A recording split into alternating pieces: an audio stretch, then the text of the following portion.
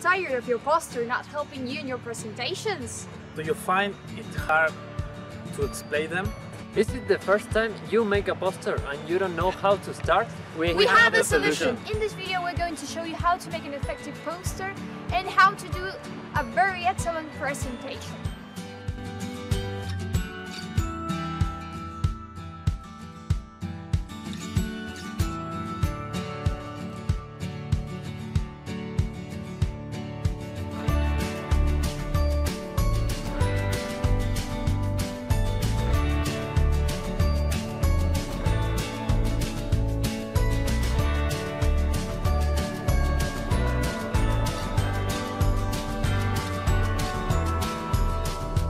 First of all, what is a poster?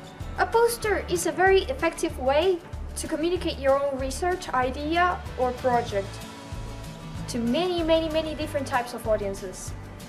In this video, we're going to teach you how to make an effective poster and how to present it in an appealing way.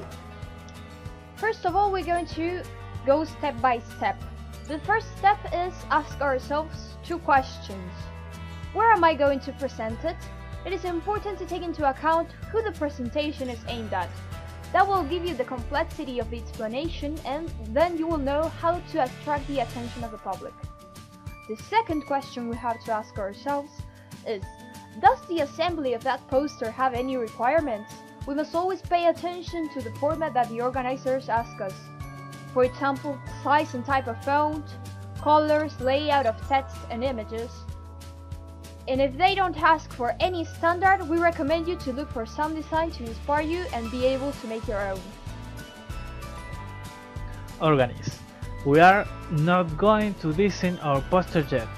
First, we have to combine the information we are going to use and adapt it to our audience.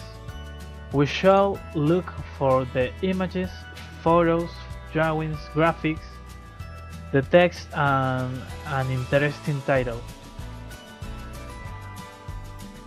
Step 3. Design. It's time to get creative.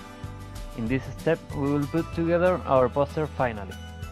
If you have a format to respect, don't forget to do it. It all depends on how you want to put together your poster. But we leave here you some tips and a little inspiration. Have the information well organized by sections, and that those sections are distinguished from one another. Don't write too much. Using keywords is always better than having a lot of text. Use creative graphics, for example drawings in PNG with transparent background and that they have a similar style between them. You can also use innovative elements like QR codes that serve to complement the info, and if your poster is digital, you can also use videos, animations and audio. Use a color palette. Take into account the contrast of the background with text and other shapes. Use readable text fonts. You can combine fonts and style, using font sizes evenly. Leaving a border and distributing the sections in a spaced way gives a striking and neat design to your poster. Add contact information too. Name of you or your institution and any means in which they can contact you. Use a program in which you feel comfortable to design it. Step 4. Verification. Try that the poster is understood and that it helps you when explaining it. Ask a friend or family member to give you their point of view, to know if it is understandable and visually appealing. Something that serves us is to study and practice before presenting. And also you can tell your own story and how did you came of what you did. When you are presenting your poster, try to make as real as possible.